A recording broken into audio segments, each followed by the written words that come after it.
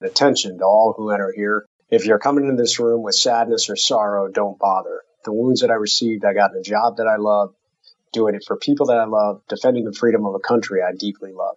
I will make a full recovery. What is full? That is the absolute utmost physically. I have the ability to recover. And then I will push that about 20% further through sheer mental tenacity.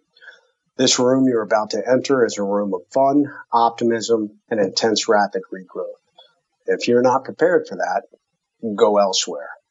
That's Navy SEAL Jason Redman reciting the sign he placed on his door at Walter Reed, putting visitors on notice that he does not want anyone feeling sorry for him due to his combat injuries.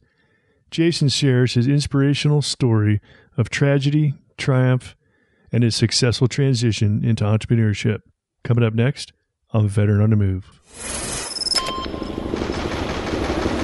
Welcome to Veteran on the Move. If you're a veteran in transition, an entrepreneur wannabe, or someone still stuck in that JOB trying to escape, this podcast is dedicated to your success.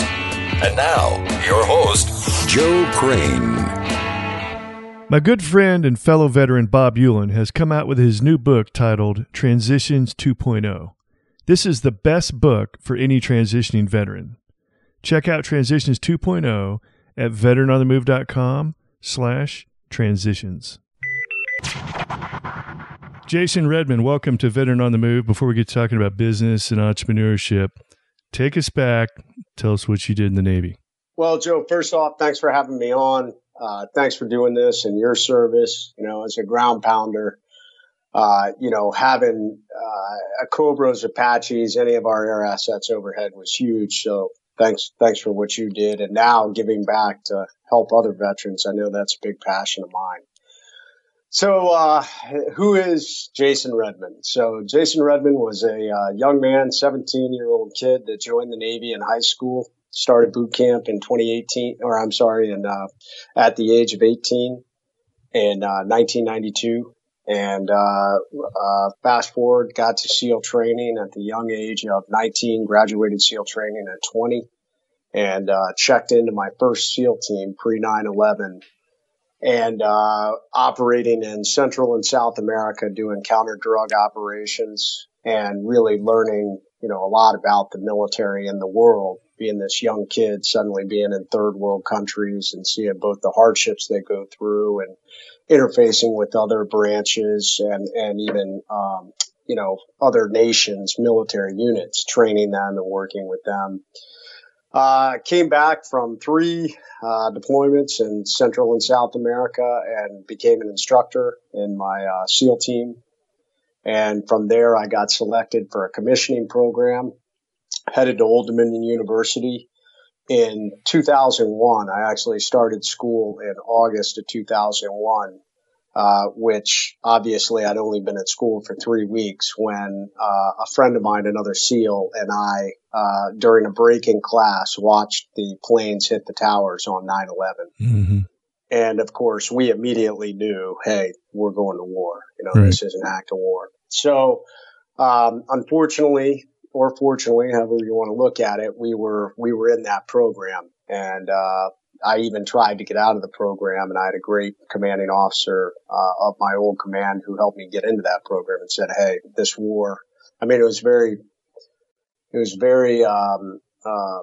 he really saw the future. He understood what we were facing. And he said to me, this war is not going to be over quickly. He said, this war will go on for decades.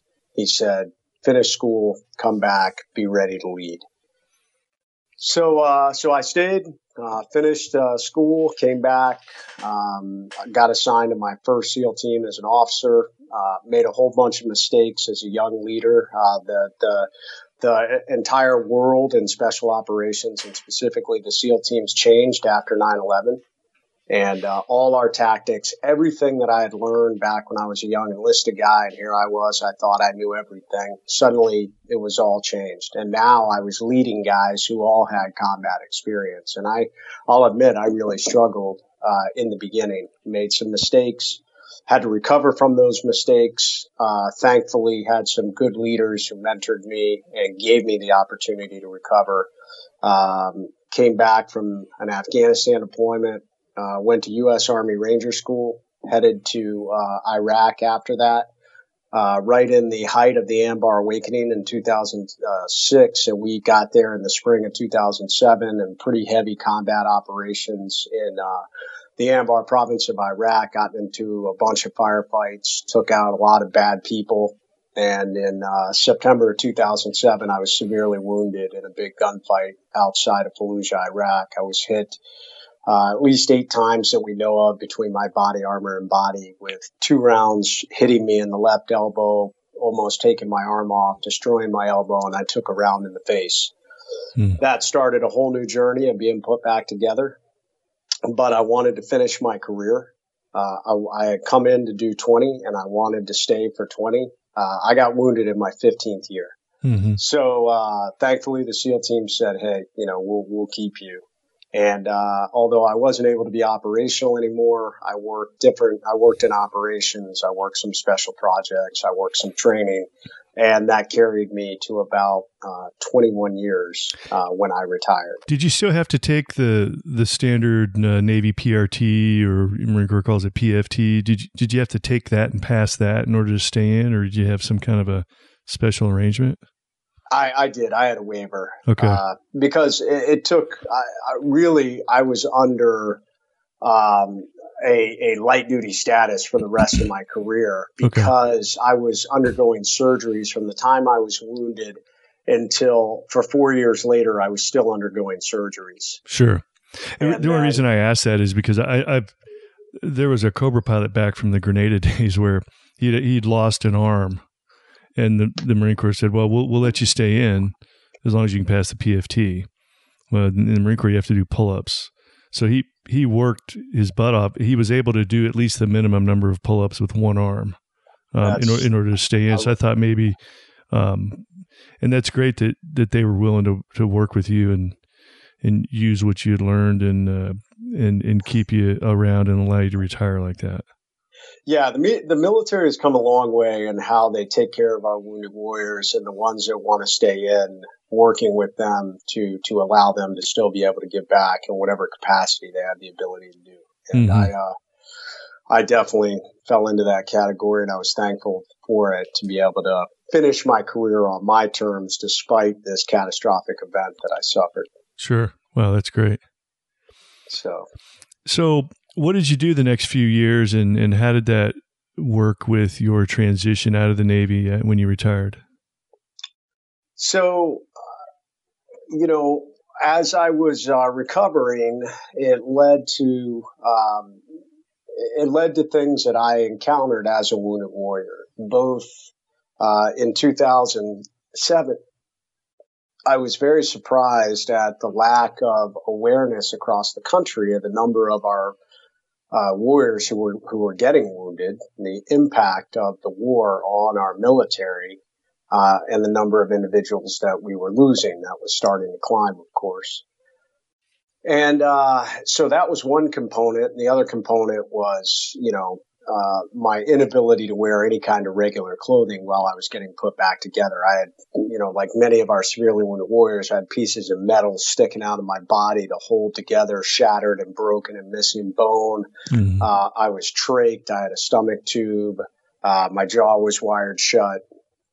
So I couldn't wear regular clothing, so I had to modify clothing in order to be able to function. And those things came together with a realization that, hey, you're not the only one that has these issues. And that led to the creation of Wounded Wear in 2009 while I was still in the hospital. And we started producing clothing to raise awareness for the sacrifice of our wounded warriors. And then from there, it started growing into events. And then, fast forward, 6 years later, in 2015, we expanded into the Combat Wounded Coalition and moved Wounded Wear underneath the Combat Wounded Coalition as a program. And now we are connecting wounded warriors to other vetted veteran wounded warrior nonprofits. And in 2018, we are working with Old Dominion University on the development of a new leadership program for wounded warriors to get them back out in the community as leaders, called the Overcome Academy. Wow, that's awesome. Now, Jason, you're somewhat infamous for when you were at Walter Reed. I know a little bit about your story, and I noticed that, talking with you on Skype here, that's your Skype profile picture, or I think it is. Is that the sign that you had on your door at Walter Reed that I'm looking at? Okay. Yeah, absolutely. Can you give us the background on that and tell us what the deal is with that? Yeah, absolutely. It was, and that sign has just been an amazing thing. But that sign came to be about 2 weeks after I was in the hospital at Bethesda, maybe 10 days. And I think for many individuals who suffer any kind of life catastrophic event, obviously something that unexpected that comes along that just rocks your world, whether it's life-threatening illness, whether it's severe injury, whether it's the loss of a loved one, it obviously rocks you to your core. And I think there's a period of time where you're in denial. And I know I was in denial at the very beginning of my injury for that first week. And then at some point you have to come to grips with what's happened, and you have to start looking towards the future. And I was kind of in that transition period when I had a couple of people that came into my room who, as is common when you have these injuries and you're on a lot of medication, I drifted off while they were in there. But I was very lightly sleeping, and I could still hear their conversation. And their conversation started to center around pity for my injuries and what a shame that we're sending these young men and women to war and they're coming home broken and for what. And when I heard that and I thought about it, it really made me angry. And when my wife came back into the room, I said, never again is somebody going to come into my room and feel sorry for my wounds. And it was kind of the catalyst for me to say, I refuse to feel sorry for myself, and I'm not going to tolerate anybody else feeling sorry for me. And I wrote out this sign, this mantra. I didn't give it a whole lot of thought. I just penned it right there in the moment. And it said, attention to all who enter here. If you're coming into this room with sadness or sorrow, don't bother. The wounds that I received, I got in a job that I love, doing it for people that I love, defending the freedom of a country I deeply love. I will make a full recovery. What is full? That is the absolute utmost physically. I have the ability to recover. And then I will push that about 20% further through sheer mental tenacity. This room you're about to enter is a room of fun, optimism, and intense rapid regrowth. If you're not prepared for that, go elsewhere. And we signed it, the management, and we put it on a very large piece of bright neon orange paper, and we hung it on the door, and I said, nobody's allowed to come into my room until they read that sign. That's awesome. Yeah, it was amazing. Incredible. It took on a life of its own. Somebody took a picture of it, and it went viral. It went all over the internet. It earned me an invitation to the White House to meet President Bush, who signed it. Really? We had it framed, and I donated it to the hospital, to Walter Reed. So to this day, it hangs in the middle of the wounded ward at Walter Reed, and I get all kinds of stories. People tell me how much that sign motivates them. A friend of mine was up there recently and told me that the wood at the bottom of the sign has been rubbed bare because guys will go by it and touch it as they go to surgery. And I've had cancer patients. I've had individuals that have suffered severe accidents take my sign and put it on their door of the hospital to accept this I overcome, no excuses, no pity mindset that basically that sign captured. So it's been amazing, for something that I never put that much thought into when it happened. Merely just a statement that said I wasn't going to feel sorry for myself, and I was going to lead myself to be positive and drive forward. Wow, that's incredible. Hey, Jay, hold on just a second. We're going to take a quick break. We'll be right back. Army veteran Bob Hewlin knows the struggles veterans face in the transition process and has dedicated his post-retirement years to helping veterans successfully transition into the civilian sector. His new book, Transitions 2.0, is one of the best books for any veteran facing the transition process. You can find Transitions 2.0 at veteranonthemove.com, ctl.org/transitions. Also, Bob Yolen is the chairman and CEO of the Center for Transitional Leadership. CTL seeks to assist and empower armed forces personnel during their transition from military service to private sector employment, with particular focus on helping military men and women position themselves to be sought-after candidates in the civilian workforce.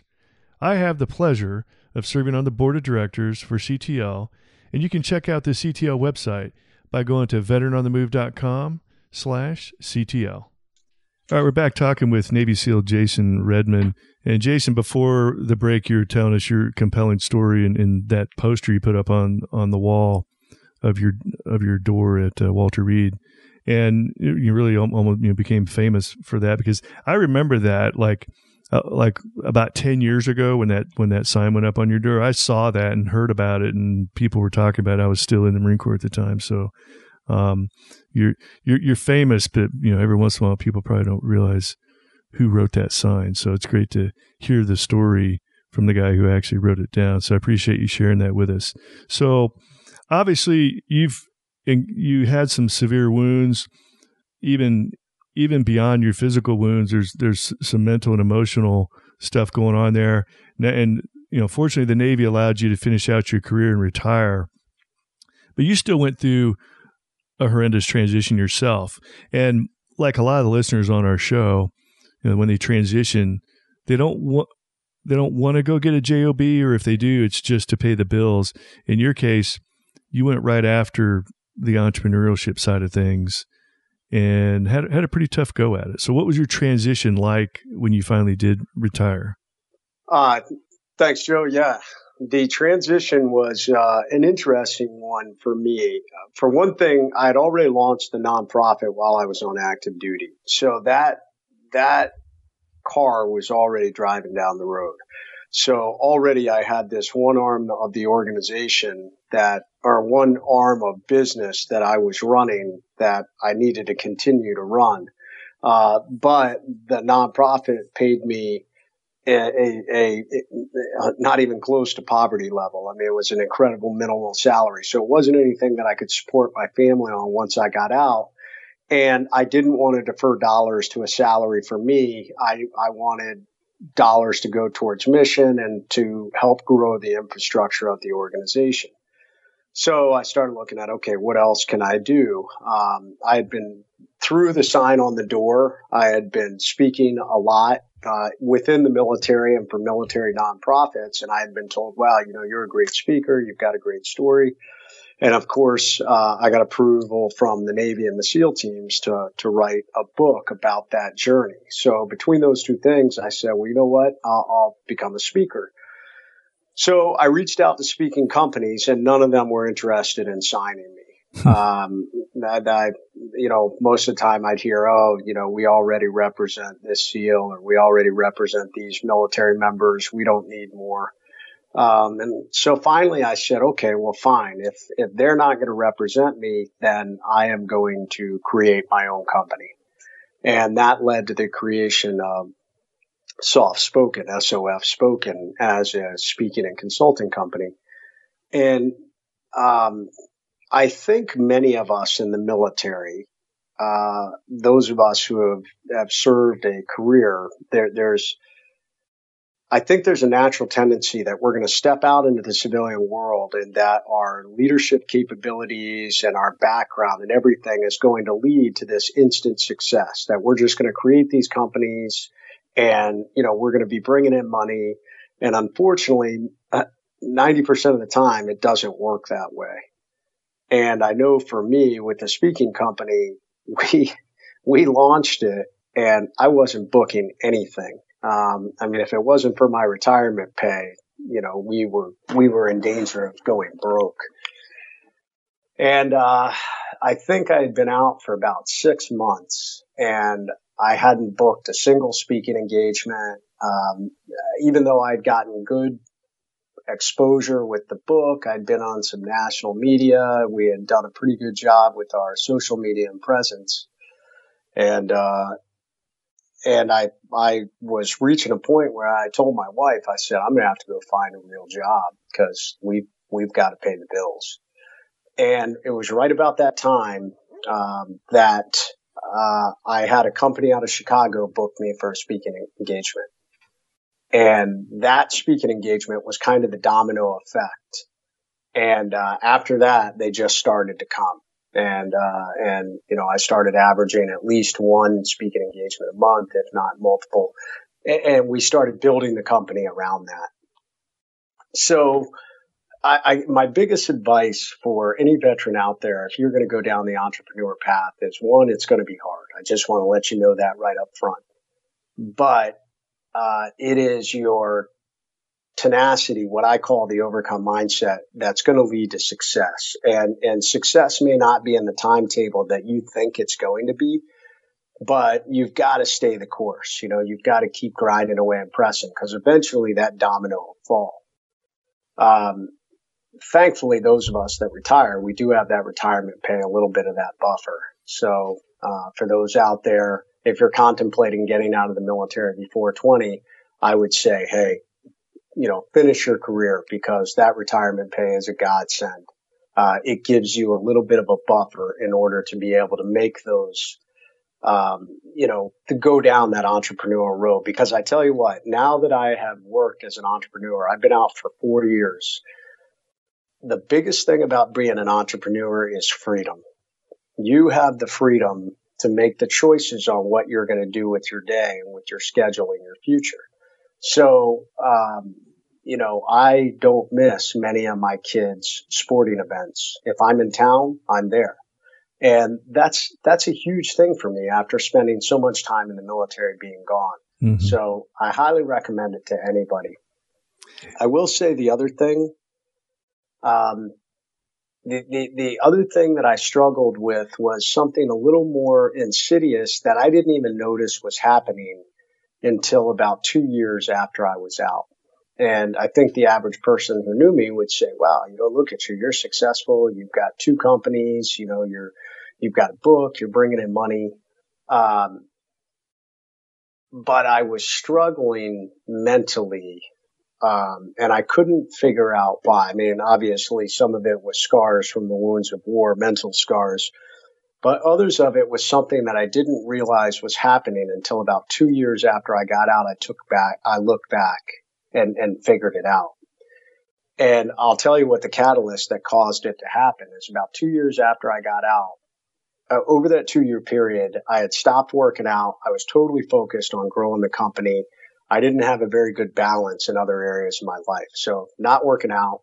I had a terrible diet. I was drinking an incredible amount, much more than I should have been drinking.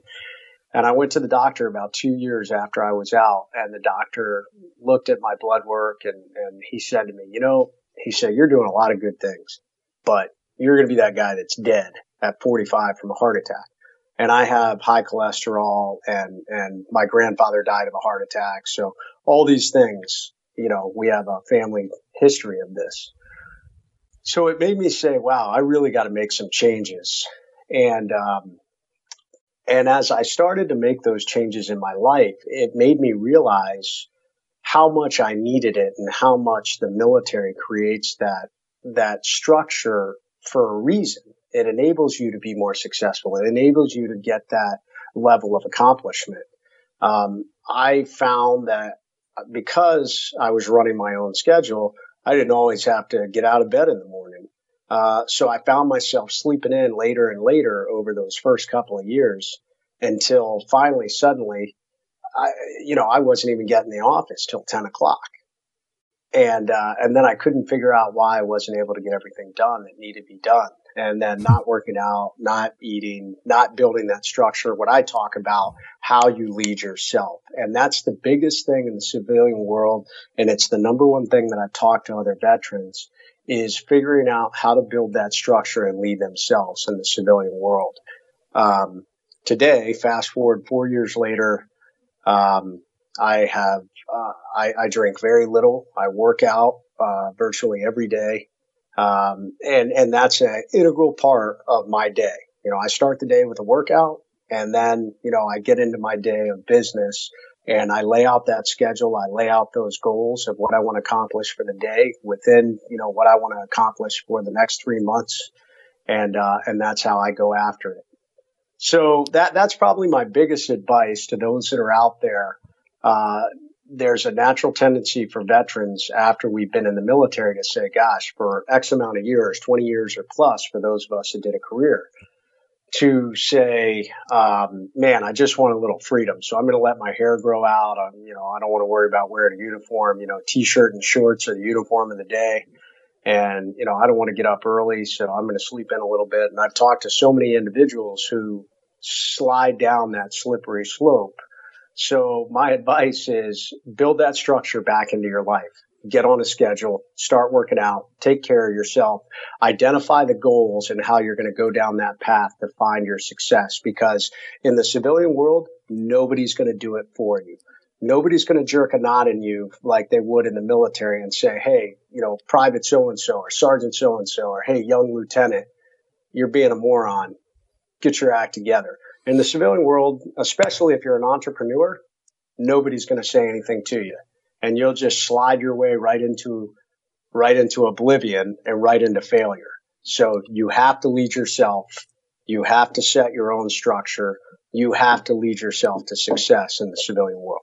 Absolutely. And I experienced like all of the same exact things in the last 4 years since I've been retired. And in many cases, if you come to the realization of, okay, I've tried to do this myself and I can't, that doesn't mean you failed as an entrepreneur.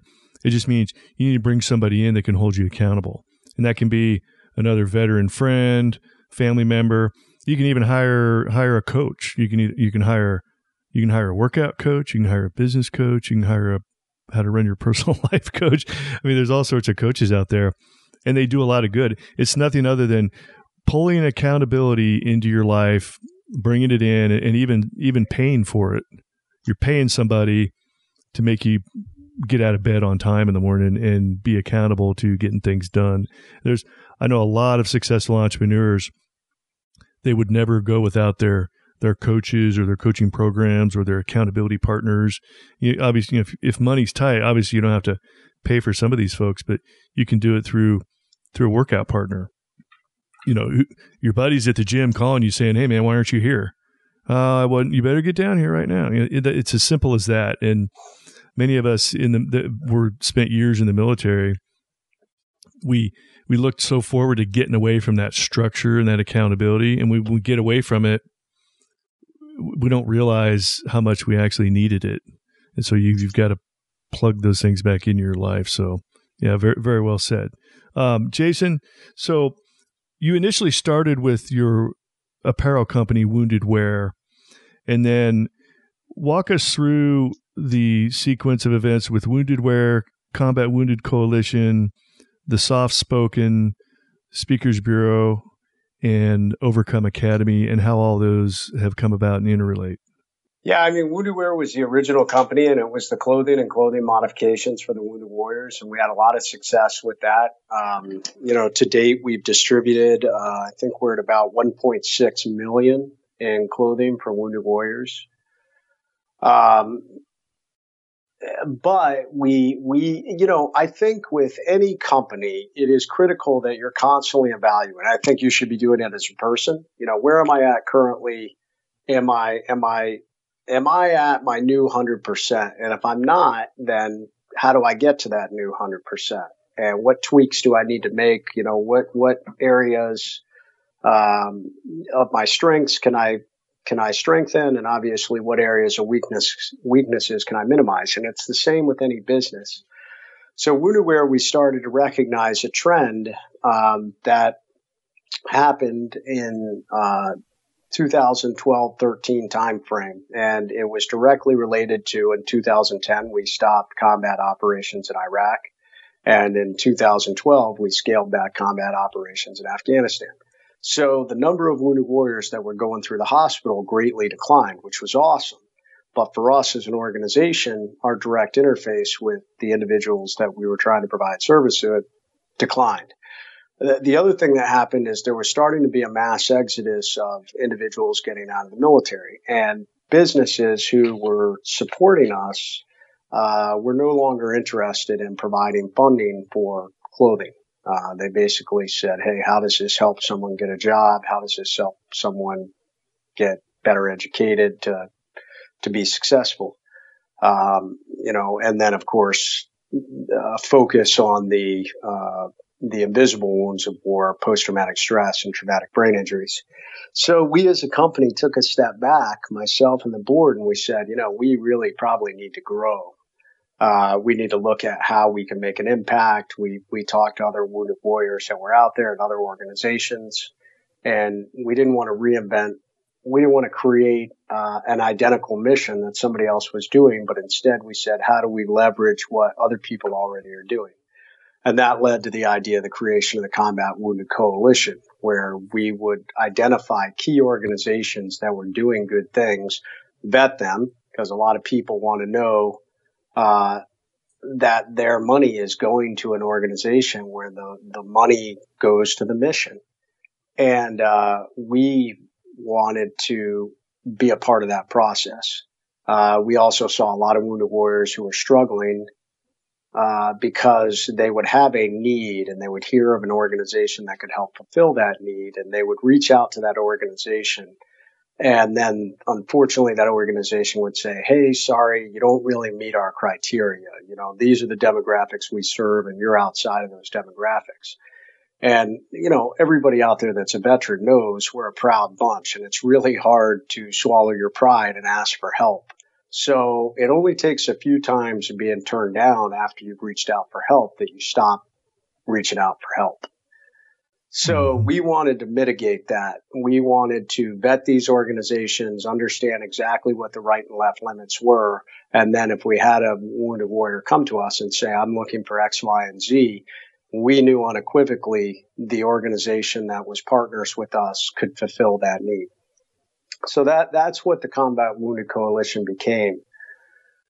And then the Overcome Academy is the future. The Overcome Academy was actually a for-profit idea I had for my speaking company and it goes back to a lot of what I was talking about earlier, how you lead yourself and build structure into your own life and make sure you are maintaining a good balance. If you want to be a leader in the world, it is absolutely critical that you have a balance in all aspects of your life, that, your physical health is good, your emotional health, your social health, your mental health, and your spiritual health. Those 5 areas, I call it the Pentagon of performance. You need to have a balance in all those areas because as a leader, you have to maintain high levels of energy and motivation. And those are all the areas of life that are critical for us to drive forward and be successful. And the Overcome Academy was all about that idea of how to teach people how to lead themselves. But I was already doing so many different things. I didn't know how I could create this additional arm for my for-profit company. And I had 2 things happen that led me to decide to do this on the nonprofit side initially for wounded warriors. One, I was asked to speak multiple times for schools, and I really enjoyed getting in front of kids and sharing my message of leadership, overcoming adversity. Life is not fair, but you still have to drive forward and find success and collaborate and work with others. I mean, that's how the real world works. And kids that I spoke to really ate that up. And it led to many schools asking me to come in and speak. But of course, schools have no funding. All these schools wanted me to come in and speak for free. Right. And I rely on speaking income to pay my bills. So I said, God, and I already do, half the speaking engagements I do for free or greatly reduced already. So I said, man, how do we do this? I personally feel we're at a time in our nation where America's children need a renewed look at grit and resiliency and the ability to adapt to the unexpected. I think that there's a little bit of a current mindset where quitting is perceived as okay. It's like, hey, if that makes you uncomfortable, you should just quit. If somebody says something to you that makes you uncomfortable, well, you should be offended and, we should take you out of this situation. And the real world doesn't work like that, you know? So I think we need to get in front of the youth of America today and talk to them about how the real world works from people who have actually been there and experienced it.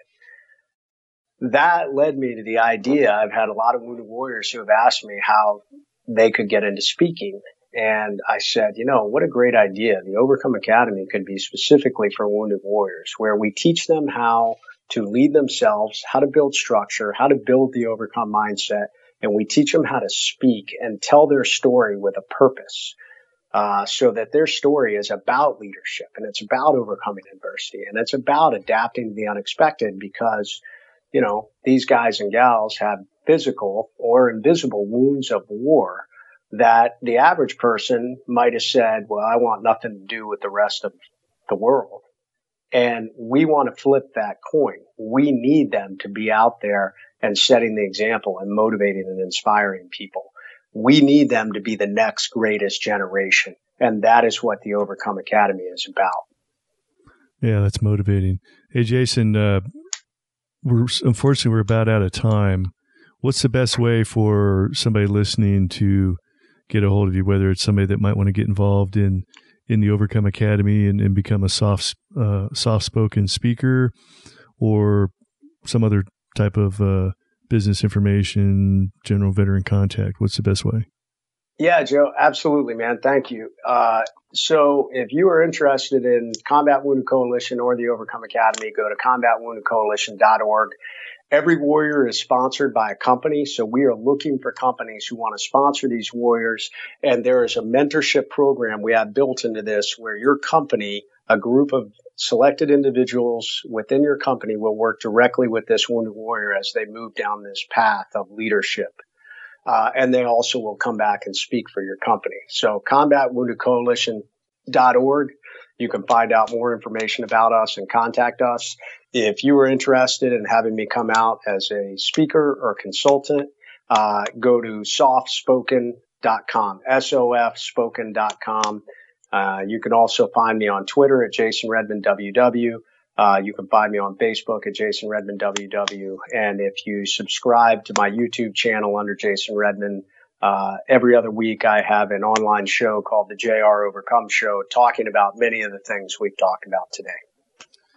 That's awesome, Jason. Well, thanks for sharing your phenomenally deep and inspirational story, and thanks for sharing your transition struggles and entrepreneurial journey with the rest of us. It's been very inspirational.